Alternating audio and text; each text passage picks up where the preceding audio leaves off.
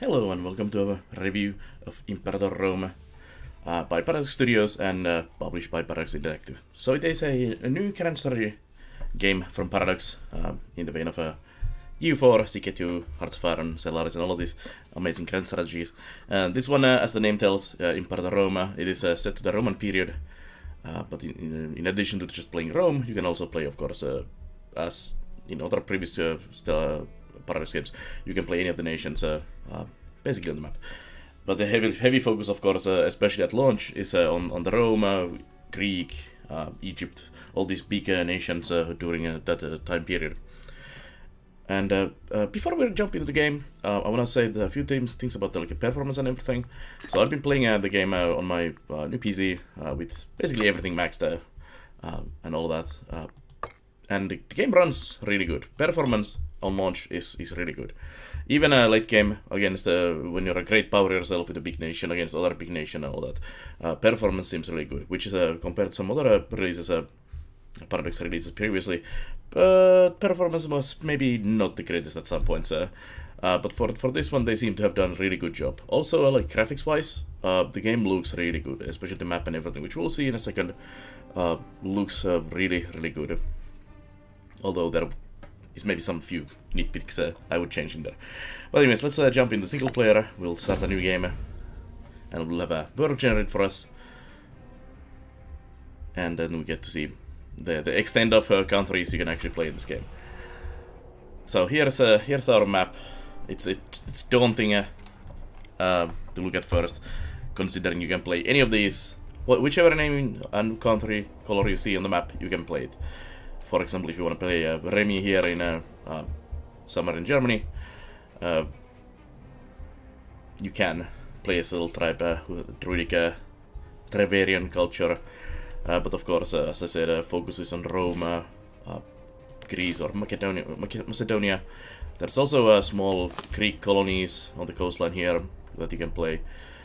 Egypt, Seleucid Empire, Maurya's in India, then Phyrakia in here, Turkey, basically. And all of these main big ones are the game's recommended nations, as you can see here. Rome, Egypt, Carthage, of course, Carthage in the coastline here, and so on. And especially in launch, most of the events and everything is very much focused on these big ones. And playing as one of the smaller ones may not be as enjoyable.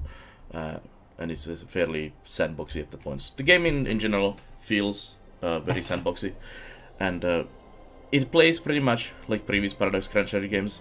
A little bit. I mean, it's of course its own thing, but it is very reminiscent of CK2 and U4. It's something a little bit between them, as you have your rulers and other characters. They have their families and stats and everything, kind of like in CK2, but you are running a nation instead of basically a family line in CK2. So you're a bit of both. Maybe one could say best of the both worlds as well, but also some of the worst of the maybe not worst, but some of the bad things about also both of them. And it feels very much like a vanilla Paradox game at release, just like if you played Hearts of Iron 4 or Stellaris at release, the more recent 4X releases from Paradox. So it is very fun and enjoyable in its current form, but it is very sandboxy, and but it's working fine. Like there's a really good core gameplay there, as a ruling a nation and doing combat and all that. But it feels like almost every other aspect of the game could use a little bit of work. Let's just jump in as a Rome, because I mean it's Imperator Rome. We are a Rome local power, just a small power currently here. As you grow, you become a regional power, great power, and so on. And we are a aristocratic republic, so this is our government form. We get rulers every 5 years. There's monarchies, there's tribal governments, and so on.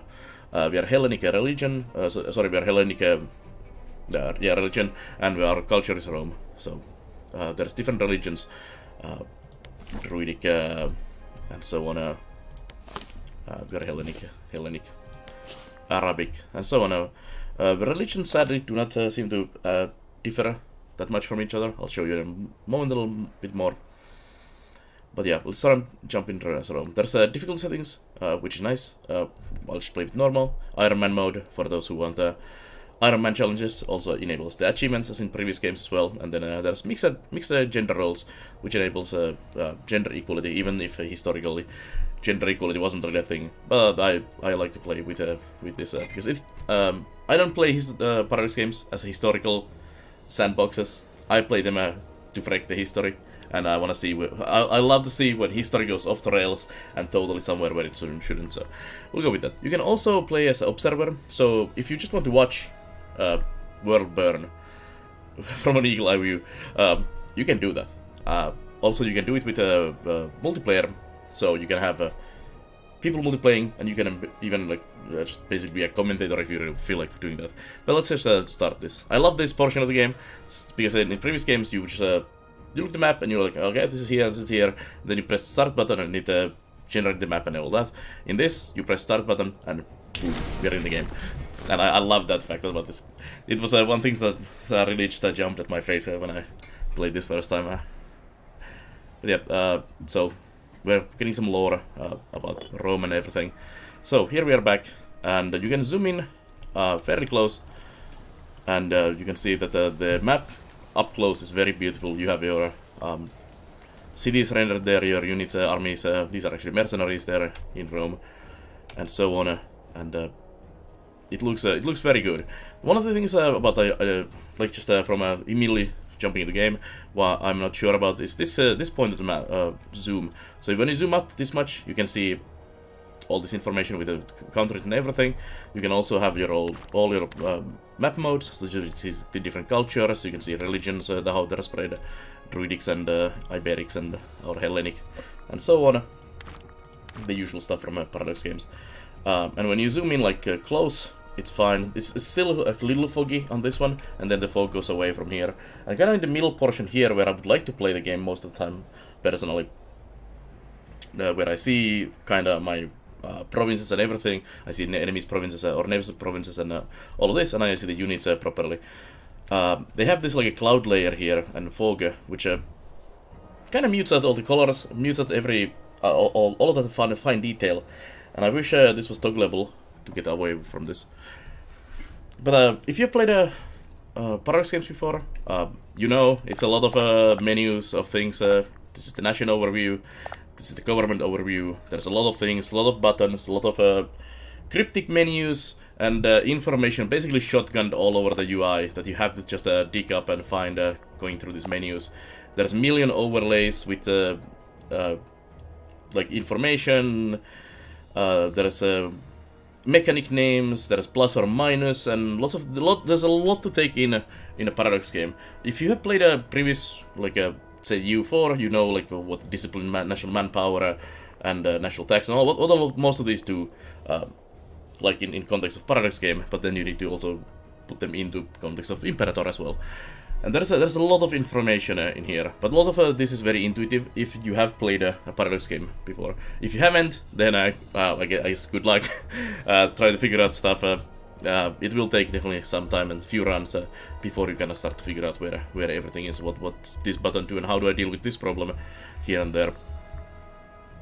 But comparing this to like previous games, I'd say still, even though the UI has all the problems that the Paradox game has, good and bad issues with their system, is that getting into this is actually not that bad.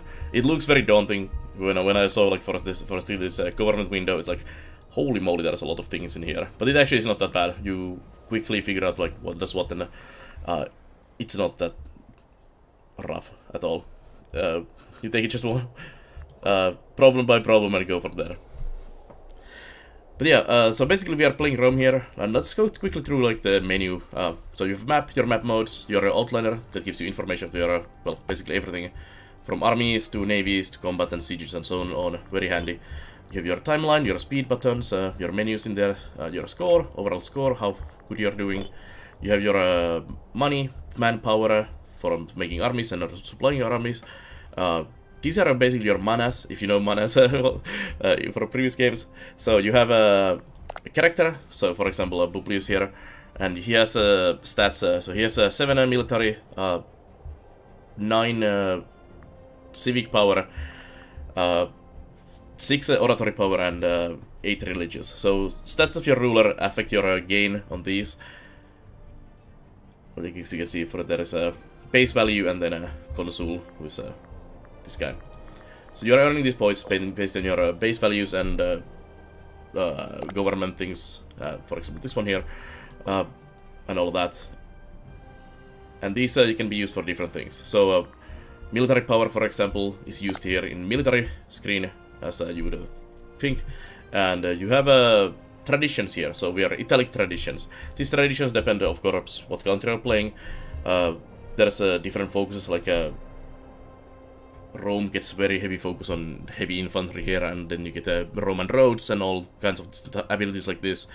Greeks have, for example, this raiding ability. You can raid slaves from the coastline somewhere down here with Carthago, and so you get focus on elephants and so on. There's a little nuances of difference in these traditions that affect the formation of your armies and so on, the gameplay a little bit, which is actually really nice. And you can choose freely from the beginning, and then you go down. As you unlock this one, you can go down here and so on. So they go like straight lines. So there's basically 3 different trees here that go just down in order. But you can choose how to progress in this. Then you have your civic power, which is basically your kind of governing ability. So for example, here you can do your current ideas. Actually, this is from oratory power. So this is the government or a nation overview.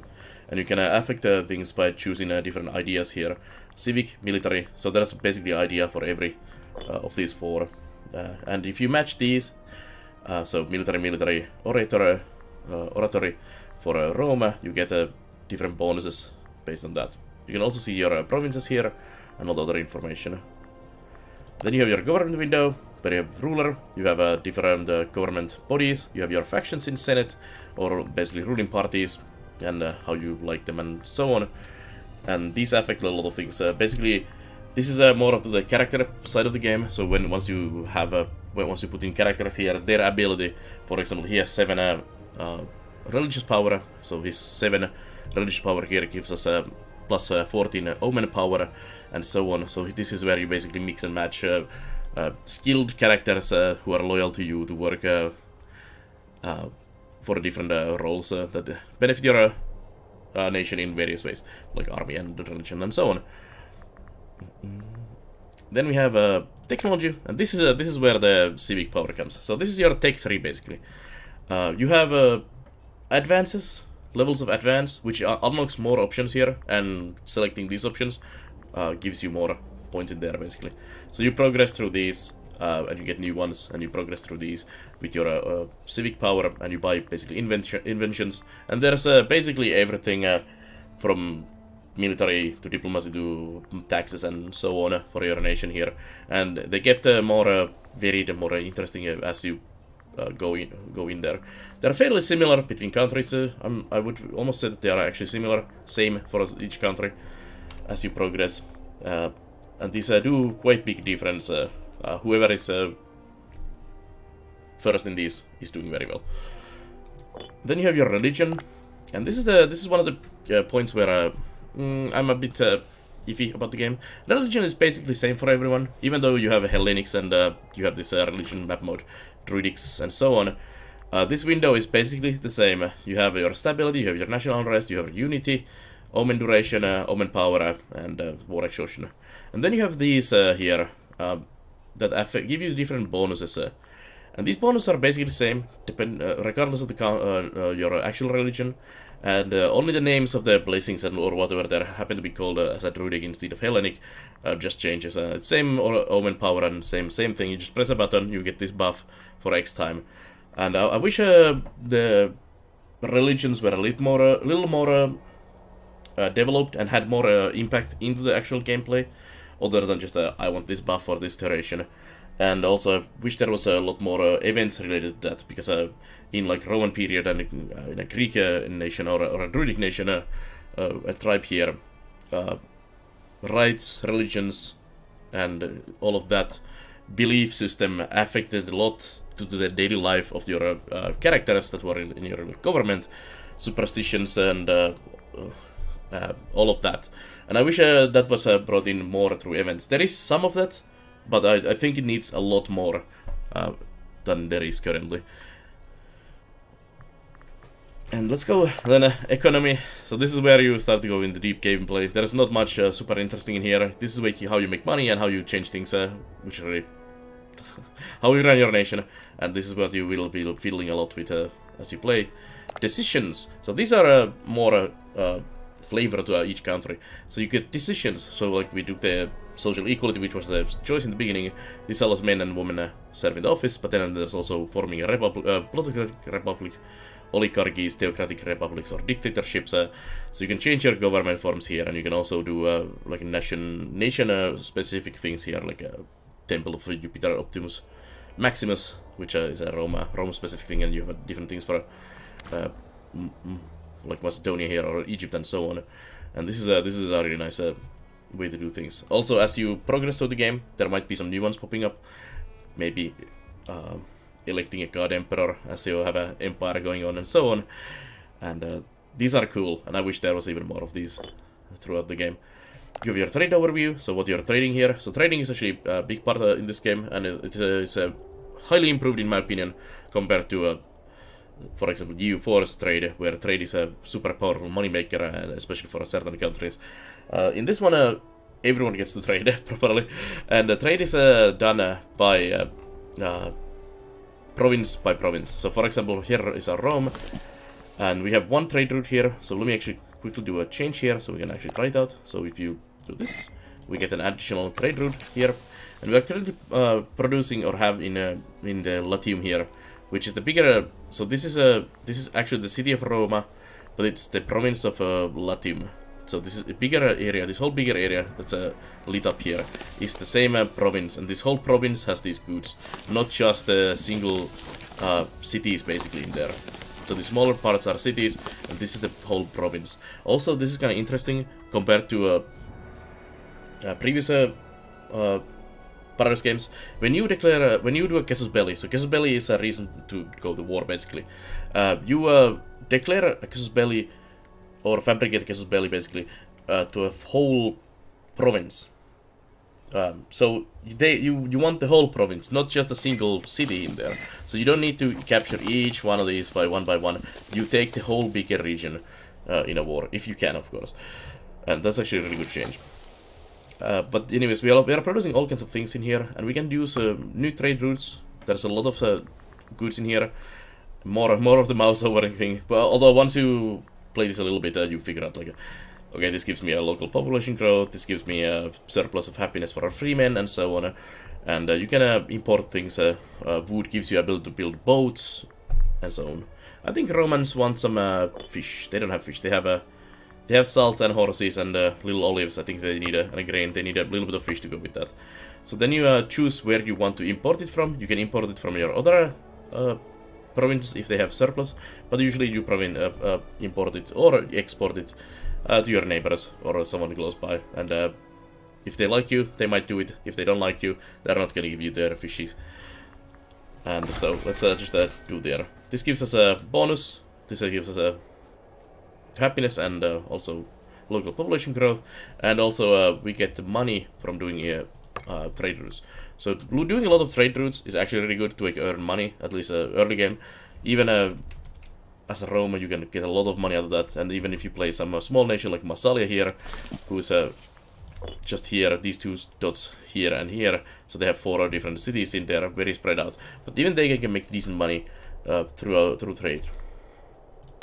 Doing more trade routes, especially on the coast, does increase your chance of piracy, so you might get some pirates bothering your coastline thanks to that, and then you need to send your own fleet to deal with that.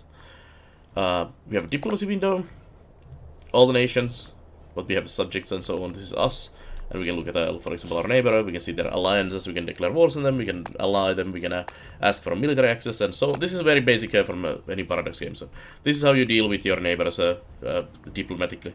You can sell them cities. You can threaten them war. If you have a casus belli, for example, this city, you can threaten a war, and if you're big enough, they might just okay, you'll take this. We don't want it. And so on. So diplomacy is hidden in here, and it's actually it's as good as in any Paradox game, with some added character stuff in there, like if ruler likes you and so on. You might have some bonus from there. Then you have your mercenaries. So mercenaries are same as in other Paradox games. You hire mercenaries, but instead of just magically appearing, mercenaries are actually companies that are on the map. So for example, there is mercenaries already here. They're just chilling around Rome here. And you can hire these specific groups, which is kind of interesting. You can also get rid of them if you don't want them to be there. They can be bought by your enemies, which in a war might be kind of bad when suddenly Rome is surrounded by huge armies of mercenaries. But that's basically the UI and all of the things you have to deal with. There is also the macro builder that allows you to make buildings, recruit armies, and so on through here. A little bit easier than going each province to province. As you see, there's all the mechanics that you would expect from a Paradox grand strategy in there, but it has some parts that it's very much not as great, I would say. So this game is set to a Roman period, so you would think it would be oozing flavor from like Rome, Greece, Egypt, and all these Carthage and everything, but it actually is not. There's just not enough events and different things to really push that we are in Rome. This is actually Rome. This could be like whatever in the current game. You don't really play Rome. You play whatever this nation happens to be, and you have armies and you just go around killing people.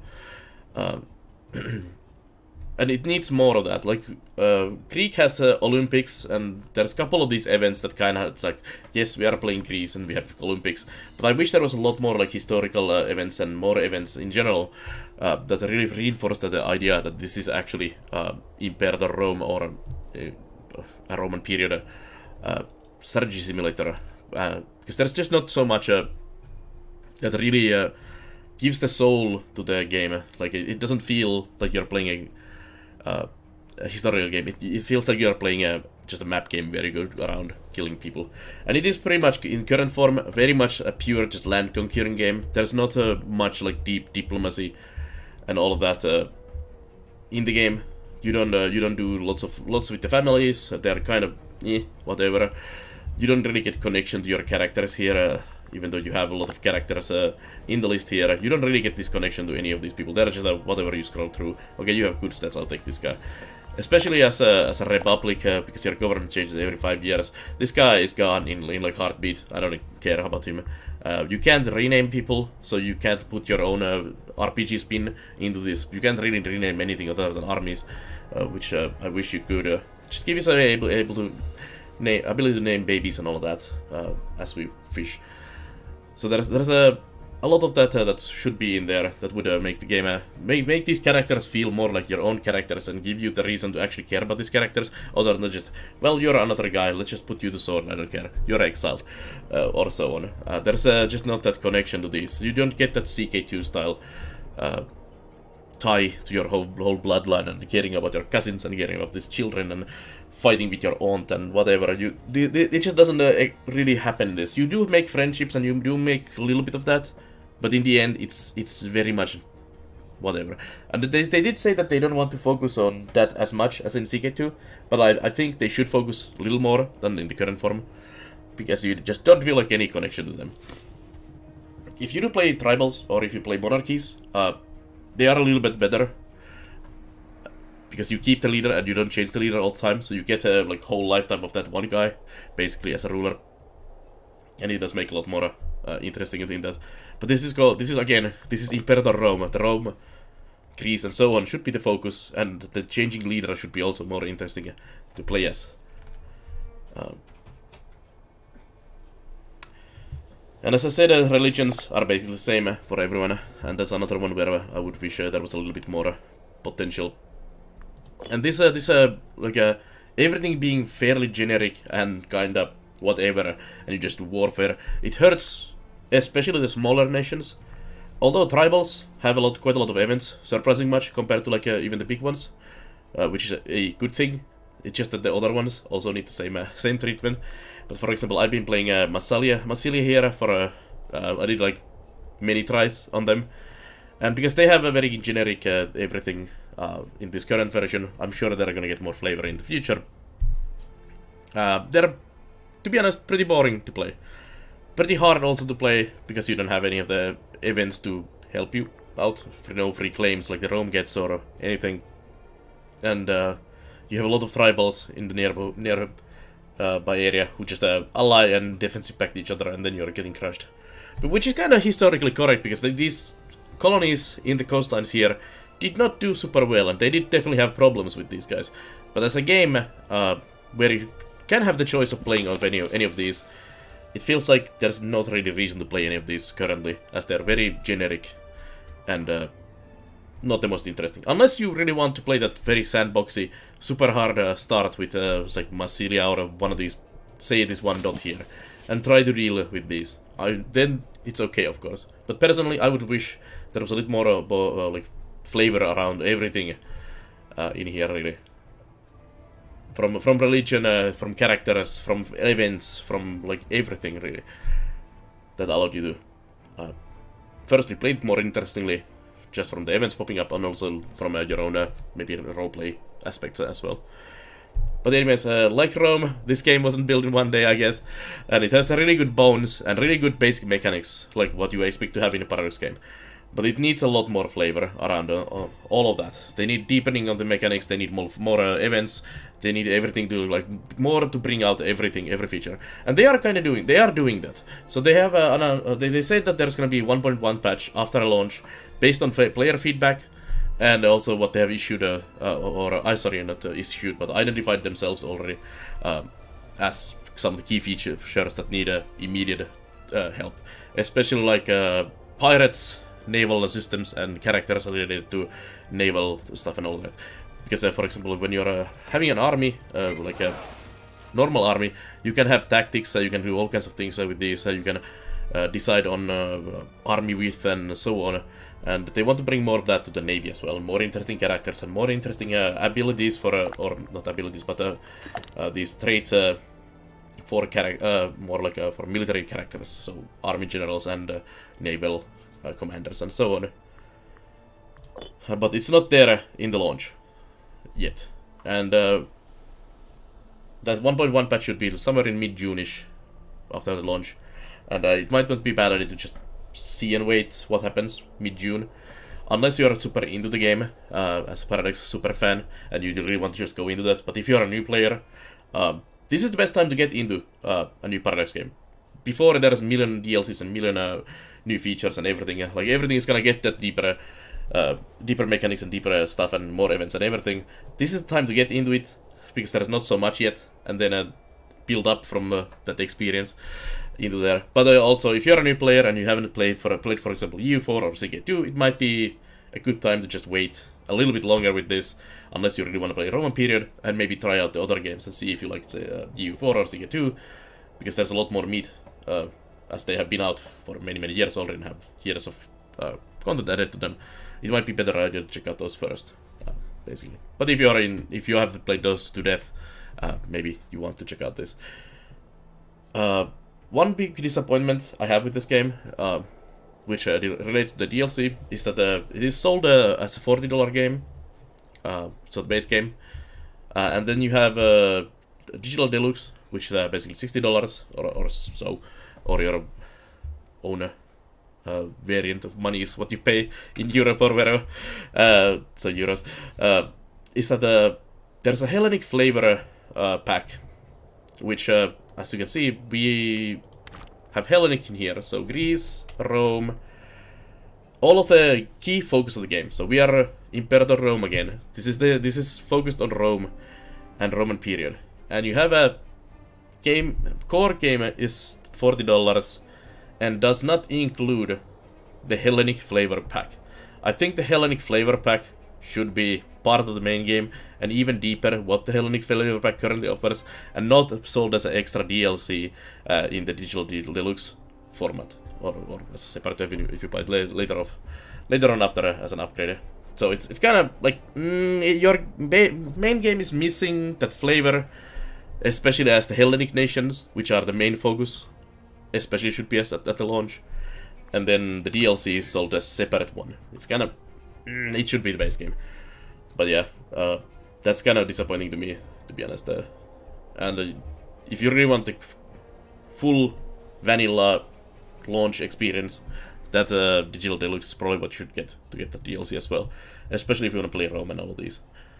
And I think that also shows, as that we have the Hellenic World flavor pack, that there's going to be flavor packs for other parts of the world as well. Egyptian flavor pack, so on and so on. Alexander's Children flavor pack, tribal flavor packs, and maybe all of that. So we will get some of that later on, but there just isn't that yet, which I wish was more fleshed out in the release version. But as with other Paradox games, at release, they have concrete base, and they will build up on that over time. So it is probably definitely worth checking out, either right now or with a 1.1 patch.